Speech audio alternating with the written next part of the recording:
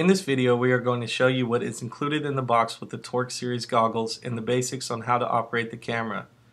Peel back the strap sleeve on the right arm to expose the battery door. Slide the door locking mechanism upward to open the battery compartment. Locate the battery and find the side with the 3 brass contacts. Position the battery with the contacts on the bottom, then insert. To lock the door, press the door down firmly, then slide the mechanism back into place. You may also use the cross lock switch to additionally secure the battery door by sliding the lock to the right. Remove the left arm from the strap sleeve. This will expose the media compartment, buttons, HDMI port, and LCD display. On the bottom of the arm is the media door. Slide the door locking mechanism toward the front of the goggle to open the door. Here you will see the micro SD card slot and the micro USB port. Locate the micro SDHC card from its packaging and insert it into the micro SD card slot.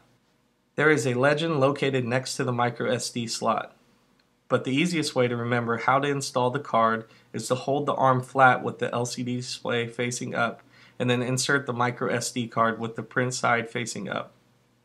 The HDMI port is located at the end of the media arm. Notice there are 2 screws which will need to be removed in order to access the port.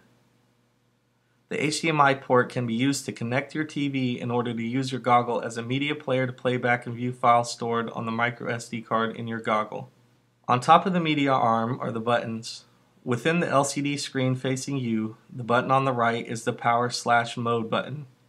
The button on the left is the shutter/select button. After the goggle is fully charged, press and hold the power to turn on the goggle. On the LCD display, you will see an icon for the battery, the icon for the micro SD card, the 3-digit number showing how many files you have in each mode. When you first turn on the goggle, it will automatically start up in 720p mode at 60 frames per second, which is also indicated with a blue light inside the goggle. If you press the power/mode button again, it will change to 1080p at 30 frames per second with a green light in the goggle. Press the button again, you're in picture mode, which will allow you to take 12 megapixel still images. Press the power button one more time and you're in continuous photo mode, which is indicated by the purple light. The default setting for this mode is 1 still every 2 seconds. Press the power button again to go to 720p mode.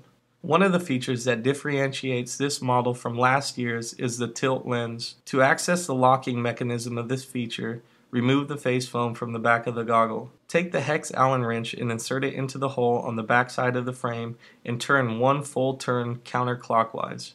You should now be able to adjust the camera from 0 to 30 degrees. To lock the camera back into place, turn the hex wrench clockwise 1 full turn. If you have a 369, we'll now go through a few steps to activate the Wi-Fi feature. First, with the goggle powered on, look for the blinking Wi-Fi icon in the upper left corner of the LCD display. Press and hold the shutter button for 2 seconds and you will hear 2 beeps. Now the Wi-Fi icon will remain solid, indicating that the Wi-Fi is active. For further instruction on how to connect your camera to your smartphone or other device, look for the video on the Liquid Image app.